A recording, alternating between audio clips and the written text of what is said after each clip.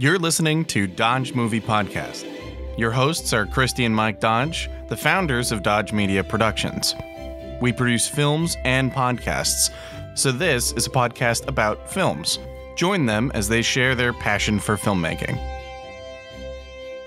Welcome back, everyone, to Dodge Movie Podcast, episode 19. And it just so happens I did not plan this. Maybe subconsciously I did. We're talking about a film, a little-known film called Table 19. Take the win. I am. When I wrote it out, I thought, this is awesome. Okay, this is one of those movies why we put the podcast together. Because Mike found this film. He's a huge Anna Kendrick fan, as I am, but I feel like he seeks out things that she's in, which isn't hard. The little chipmunk, she's in a lot. So I just want to interject and say, I know the instant that I turned the corner and became one of Anna Kendrick's biggest fans, and she was on Doug Loves Movies. Oh, I was going to say, duh, Pitch Perfect. Well, even before Pitch Perfect, I think. I'm not exactly sure, but I listened to her on Doug Loves Movies, and I said, I like the cut of her jib. She's a cool chick. I like her too. So Mike found this movie, like I said, a little movie. I never really heard about it. I think he said, hey, I heard about this little movie. Let's check it out. So it was a 2017. It's Anna Kendrick, Lisa Kudrow, Craig Robinson, Margo Martindale, who you guys would know if you saw her, and Stephen Merchant. Margo is only by voice. She's always off screen. Are you sure? I thought she was in one. Okay, maybe my notes are wrong, but according to my notes, maybe not. She's always on the phone. Oh, okay. So the director is Jeffrey Blitz, and I had never heard his name before, but I looked him up, and he wrote on The Office from 2007 to 2010, which kind of now makes sense how he got Craig Robinson, and he worked with Stephen Merchant on that. On The Office. But one of our pause counts was cue gasp, because as we were watching the movie, Mike pauses and gasps and says, guess who the writers are? And it's our patron saints, the Duplass brothers. The Duplass brothers. How did we not know the first time that this was a Duplass movie? I don't know. I am embarrassed that I didn't know, and I'm sorry, Jay and Mark, that I did not know. Our massive apologies, Duplass brothers, because we do adore you. Please don't hold it against us. Please. But that makes sense why we love this movie. Yes, I think you can see they, I believe, have a story credit. You can see, I think, in the construction of the story, you can see their hand, right? Well, it takes place in one day. Right. Locations are primarily this resort. Right. It's character driven. Very character driven. We see over time, there's progressive disclosure of some fairly serious activity that has gone in the past for these characters. It's awesome. It's all right there. It's right there. So let me tell you the synopsis of this film. Eloise, who Anna Kendrick plays, having been relieved of her maid of honor duties after being unceremoniously dumped by the best man via text, decides to attend the wedding anyway, only to find herself seated with 5 fellow unwanted guests at the dreaded Table 19. And the tagline for this film is, don't fit in, take a number. So the tagline kind of for Table 19 in the wedding is the table that should have known to RSVP with regrets. So I will say that I have attended a wedding in which there was a table that was placed obviously in a position of inferiority over to the side and behind plants. It was kind of comic. I don't know if it was the 19th table, but it could have been when you count them all up. So I kind of have actually seen this go down in real life. Yeah, Craig, I think during the film says, when you can see the kitchen and you can smell the bathroom, you know you're not at a good table. Yeah.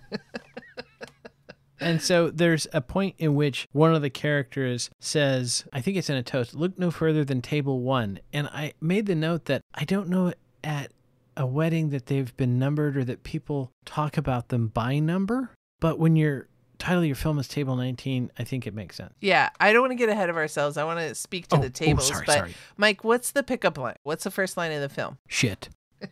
It's whispered by Anna Kendrick, if I remember correctly. Yeah, that's a great scene because she's trying to decide how to respond to the RSVP card. Yes, and I really enjoyed that she went to light it on fire and then changed her mind and then mailed it in with the corner Singed. burnt away. Yeah. That's great. So you were talking about the tables, and there is a great scene because Anna Kendrick was slated to be the maid of honor. She's very intimately aware of all the table assignments. Right. And there's I would love to have timed it. There's a super fast scene where she goes through tables 1 through 18, explaining basically the theme of each of those tables and who is there in rapid fire. It's a great scene. And it's great exposition. What a Yes. clever way to get that exposition in. Yes. It lets us know who are the important people, why were they invited, why are they at that table, and why are we all here, more importantly. So this says a little bit about me as a person, maybe, or me as a viewer, but I absolutely adore the premise of 6 strangers put in kind of like a bottle app, right? They're physically put together. They have nothing in common, and we're going to slowly reveal each of these characters over time. So as a writer, I really respect how that was done because we get to see each of the characters, and it makes a seamless tapestry as we go through the film. Yeah, and I'm going to interject here because I know some of our listeners, we use a lot of Hollywood lingo, and Morrow would say we're some of those movie douchebags that use all the lingo, but it's fun. Hi, Dustin. But a bottle ep is based on I Dream of Jeannie, when they would have an episode where it would all take place inside Jeannie's bottle. And every once in a while they would do that. And I'm forgetting. Its production is that it just saves time and money. Yeah, fewer number of sets, and sometimes you can get away with not even having some actors in that episode. That's so right. It's just to save time and money. You'll do this. So I think probably the height of this is, some weird auteur that writes a film about people being stuck in an elevator. Right. So that's where that phrase comes from. And it's very similar. I wrote down partway through, this reminded me of like the Breakfast Club kind of, because you had these, was there 6-7 people, and they're all, stuck in the library, and they're all in the same circumstances. And this film reminded me of it. And later there's a montage where they're all dancing, and Stephen Merchant and I wrote down Razzo. Renzo is the character's name. I don't remember the actor's name so well. Oh, yeah. Renzo. He's kind of like the dorky guy. And they're doing the Emilio Estevez. In the balcony in the library. Yeah, marching dance. And so I thought, I know they did that on purpose. That's not an accident that they said, we'll just dance like these guys. I think this movie very much is reminiscent of that Breakfast Club feel. Again, they trapped 6 characters for a time period in a physically constraining situation. Yeah, because what we left out is basically the people at this table band together to help Anna Kendrick kind of get back with her boyfriend.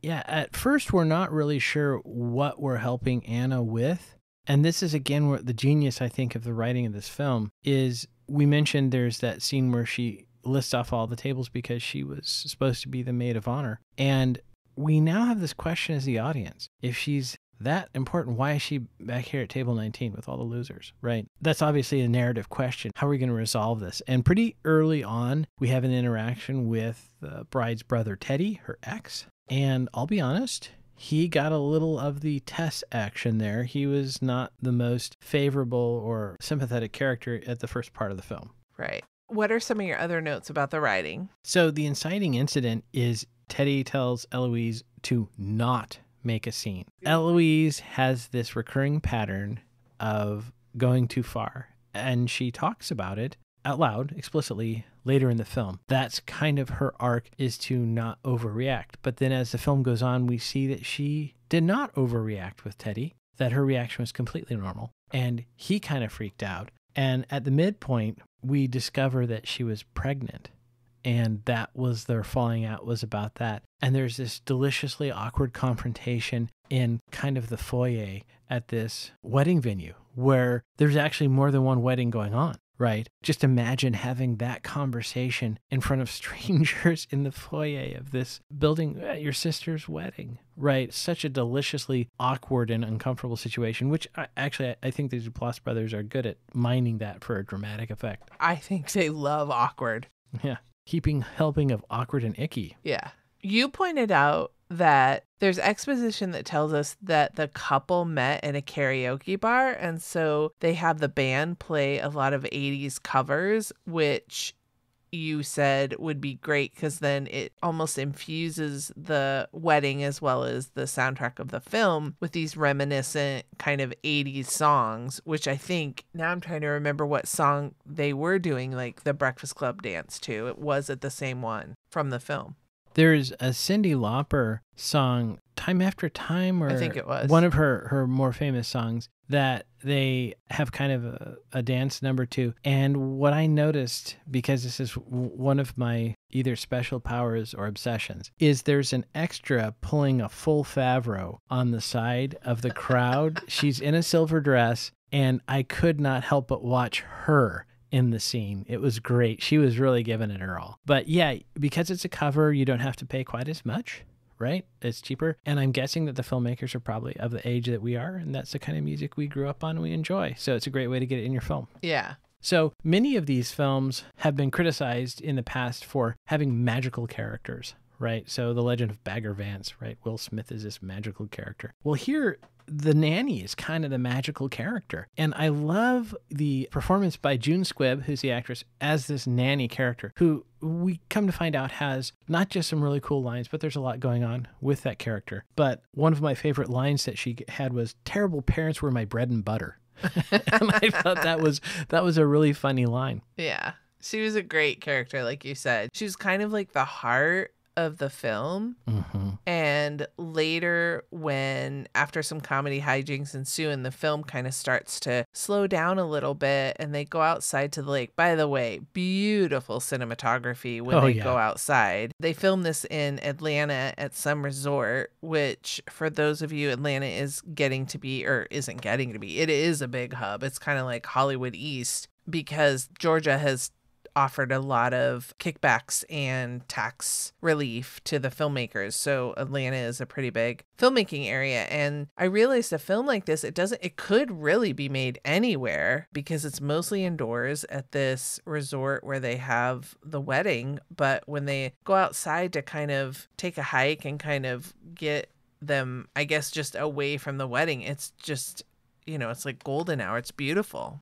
And I have to say, shout out to my buddy Chris, who's from the Atlanta area. So if we ever end up filming there, we'll bring him along as a fixer. So this nanny character serves the valuable role of helping propel the story forward because she's the only one that seems to perceive what's really going on with the character of Eloise. And she says, never doubt a nanny's intuition. You see her inserting herself at key points, and she calls it like it is. And one of the reasons I like the character is because she has zero careabouts when it comes to other people's feelings, and we find out later why that might be. But that was important to get the characters to start talking. Well, and she's a great tool early on in the film because as people start sitting down at the table, she does what we all do at a wedding when we don't know a lot of people, especially the people at our table. Like, how do you know the couple? Are you with the bride or the groom? And so that allows for exposition for us to get to know how people are connected, why they were invited to this wedding, and also informing why this is kind of the oddball table. What I also liked about that character is she is not originally treated very well. And there's a scene which is really kind of heartbreaking where it turns out that she was not invited out of love. And to show that an older character, which of course is hitting a little close to home as I age myself, is not an idiot, right? She understands what's going on and it hurts her, but she can get through it, right? She's tougher than just that little thing. But I really thought that was a deliciously meaty role for an actor who is of an older age. No, it's like you said, it's a heartbreaking scene. And it's almost like she was so excited to be included. I think, I can kind of speak to this too. We want to feel that we were important in people's lives. And so I think it probably tickled her to get the invitation and to know that so many years later that this person wanted them to be there on their special day. And then to find out that maybe wasn't the case. It is a heartbreaking scene. She also has a point in the film where she has a pretty negative perspective on Teddy for a specific incident, or she uses a specific incident as justification for that. And then it turns out that she's wrong. Mm-hmm. And I like that writing too, yeah, to show that she wasn't infallible, even though she was the magical nanny. I think these Duplass kids are going to go someplace because they do write good stuff. I think one of these days, if I ever get to meet them, I'm going to squee. We will embarrass ourselves. Yeah, I'll probably tear up and I won't be able to speak. And then Mark will go on Instagram and talk about this weird bald guy he encountered.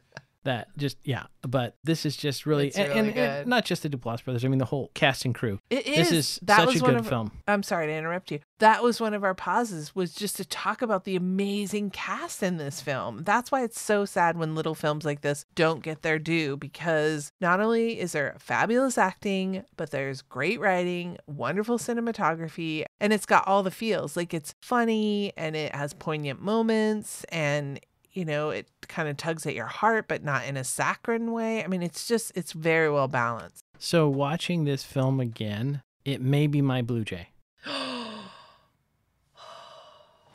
For those of you who listened to episode 2, you know what he's talking about. Oh my gosh. I didn't know. You didn't tell me that before. That makes me so excited. I didn't realize it until we watched it again. And Yeah. I was like, oh my gosh, this is such a good film. This checks all of the boxes for me. This is like they set out to make a film that I would love. Yes. Right? It's got weddings, it's got humor, it's got twists, it's character driven, you've got great acting, you've got people acting out of type, right? So not to just select 2 actors, but Craig Robinson and I'm going up on Lisa Kudrow, right? Craig Robinson and Lisa Kudrow, they play this married couple, but neither one of them is playing a role that they're really known for. Yeah. So there's such a touching scene at the end of the film between the two of them in the shower, which, by the way, getting Craig and Lisa to take their clothes off is good for ratings, but it was done, I think, in a sweet and tender way. Not that they're not attractive when they're naked, but it's more about them being emotional, which is, again, these are 2 actors, who are known for being funny. And to see that acting range for them is really just fantastic. Yeah. Yeah. It's such a great movie. It really is. It, like you said, as we talk about it, watching it the second time, and then as we talk about it, I just realized what, like you said, it checks all the boxes. It's a great, great film. So does this one have a driving? You said no. This one doesn't have a driving. This has no motor vehicles in it whatsoever. I suppose that's the only knock you could say against this film. Well, there is a cart that drives a cake around. Could we? I have the cake here under head trauma. So right. There is no head trauma, but sadly, Mike, this could cause some trauma for you. A cake takes a pretty bad beating. Yeah, it does. I think being the patron saint of cakes, a wedding cake in particular. Yeah, there's a cake that gives its life for the making of this film. Not only does it give its life, but I have a note here that according to Anna Kendrick, the cake knockover aftermath had to be filmed before the actual knocking over of the cake to ensure that they got enough of the cake on them. And that's for the sight gag. Yeah. We had only one pause count, and that was, like we referenced before, for Mike to tell me that it was a Duplass movie. I did not make note of the smoochies, but there had to be one. Smoochy, smoochy, smoochy. Okay, I'm going to check my notes. I got a smoochy, smoochy, smoochy at 36:40 when Eloise kisses Huck, and at an hour 19 when she kisses Teddy again. Of course. I will say, in speaking of Doug Loves Movies, not for a metaphobes section is Eloise vomits into her napkin at 39 minutes into the film. Also miscellaneous trivia, Oregonian spotting. Maria Thayer of Boring, Oregon plays the infamous Kate Milner. Is it Maria or Marina? I have Maria Thayer in my notes. Okay. Of Boring, Oregon. Right. If I recall correctly. I know she's an Oregonian. Pretty sure she's from Boring. Yeah. Yep. I added that to my Northwest connection. Shall we do the numbers? Sure. So this movie cost them $5 million to make. It only made 3.6 domestic and 1.4 international, so they netted $42,000. Well, I didn't see this in the theater. I don't think it got much. I don't think it released. Yeah, so I actually think they may have done okay on the back end through Netflix or Amazon, whoever they went through. Right. Because this is a film that I would have seen, a wedding comedy with Anna Kendrick. If this was in theaters, we would have been there. Yeah, day one. Yep. It did not rate very good on IMDb. It was only... What? I know. They're fools. 5.8 on IMDb. I looked up Rotten Tomatoes to kind of check that. Rotten Tomatoes had it at 25%, and the audience only rated it at 41. So, like, they rated it rotten, which I don't understand. You guys... Did they see the film? I don't think so. Yeah. It's only an hour and a half commitment. It's PG-13, so you can even watch it with your teenagers. Like I said, there's comedy and romance. You guys, give this one a look and let us know if we are smoking crack thinking that this is such a great movie. Okay. I will be nice, but I want you to contact me if you don't think this is a good film, because I want to know why. Okay, so here's our phone number, 971-245-4148. If you do not like Table 19, call us and tell us why, because we're really curious. Like, we're not going to throw down. We just are really curious how this doesn't hit the mark. And of course, if you do like the film, then you can also call us or send us an email or a tweet or whatever. Yeah.